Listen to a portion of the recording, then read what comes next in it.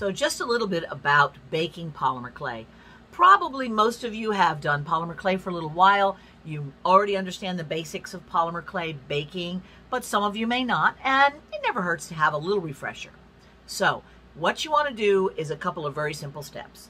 The act of baking actually cures or hardens or whatever you want to say to the polymer clay to turn it into that final finished durable piece from its mushy bits. And it needs a specific amount of temperature for a specific amount of time to be able to do that. Your clay package will tell you how long and how hot. Just put your ear right up to it and listen very carefully, and you should be able to hear it whisper very gently to you. Or you could read the side where it's printed on there, either one. But you're going to want to preheat your oven. Generally speaking, people use a designated oven for polymer clay because there is some off-gassing of the chemical components, which can build up inside of your oven and get into all your casseroles and brownies and whatnot. So it's better just to have an oven designated just for polymer. But if you don't have that yet, you can bake in your home oven. I would suggest that you put it inside maybe some turkey pans, so it kind of traps a lot of that in there, or inside one of those turkey roasting bags. But you will have to cook it a little bit longer because the heat has to get into the center of your little protective bubble. So preheat your oven to the proper temperature. Make sure you have an oven thermometer in the oven because oven knobs are big, fat, dirty liars.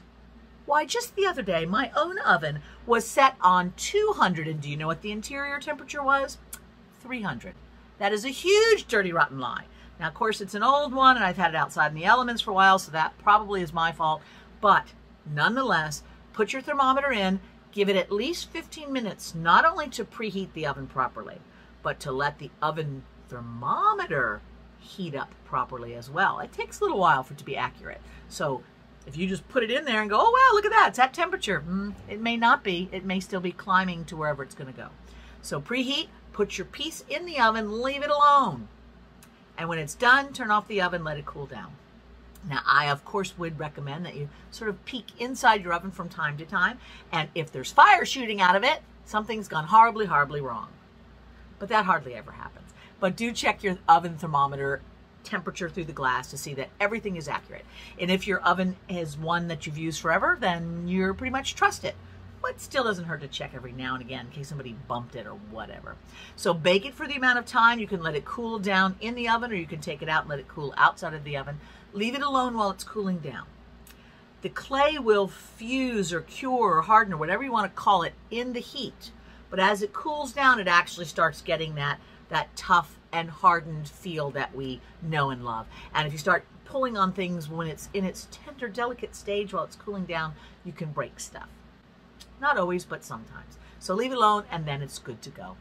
You can bake pieces more than once. If you were to use liquid polymer clay to add fresh polymer clay, then it can go back in the oven and bake again should you need to. All right, that's kind of all you need to know. Polymer clay is very easy. Baking is super simple, but it's very crucial that you get the right time and temperature. If it's too hot, it will burn. If it's too cool, it will not fully cure and it will be brittle. So just pay attention and do everything perfectly and you should be fine.